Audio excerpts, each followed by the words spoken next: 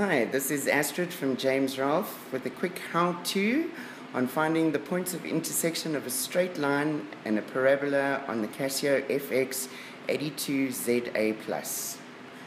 First thing you need to do is change your calculator into table mode. Push your mode button, select 3 for table.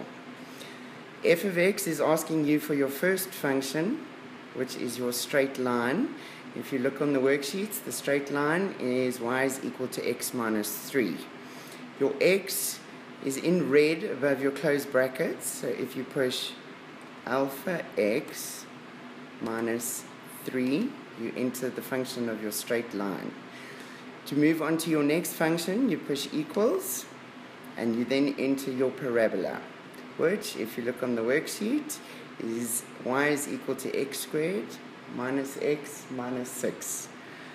Using the same x, alpha x squared minus alpha x minus 6.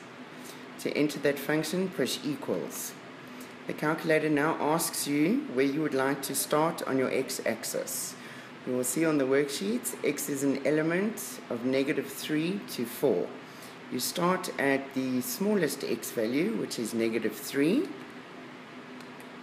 push equals, and you end at the largest x value, which is 4, push equals.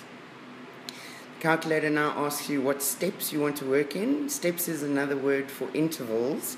The intervals on a straight line and a parabola, you should stay with intervals of 1, and you push equals.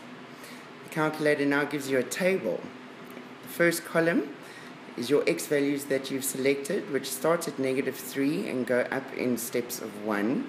If you use your down arrow, you will see the remainder of the x values.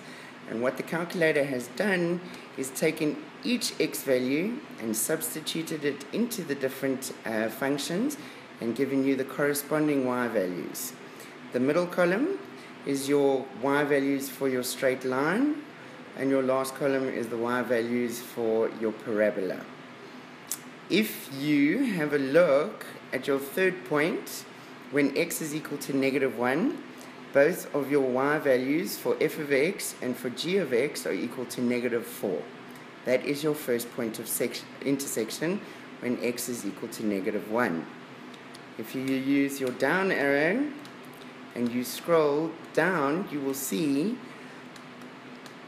at 3, x is equal to 3, f of x is equal to 0, and g of x is equal to 0. There is your second point of intersection of your straight line and your parabola. Thank you.